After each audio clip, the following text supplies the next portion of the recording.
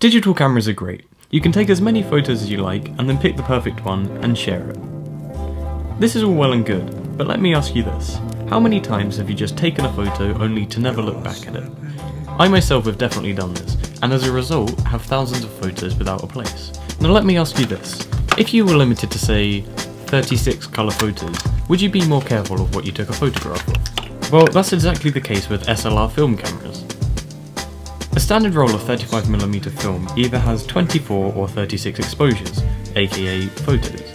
Once the film is loaded, the mechanism drags the film in front of the shutter, ready for use.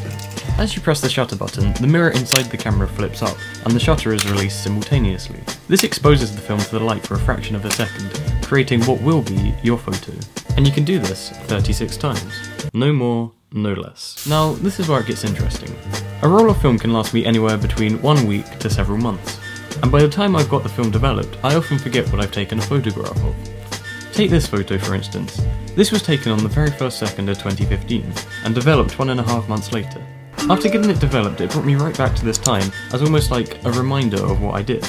This is why film is great. It can remind you of things that would otherwise be lost in the endless stream of digital content. It also gives you a whole new perspective. As you only have 36 photos, you really take care in what you shoot, often making you think a lot more about framing, lighting, and even how important each photo is, because, as you know, there's no delete button.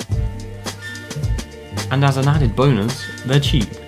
Well, once you get past the cost of film and developing, but oh well. For example, this camera with a 50mm lens, £25. This 100 to 300mm lens, £20. And the 2x teleconverter, £1.99. Now I have the equivalent of a 600mm lens, which got me photos like this. That's the sun, by the way. All for under £50.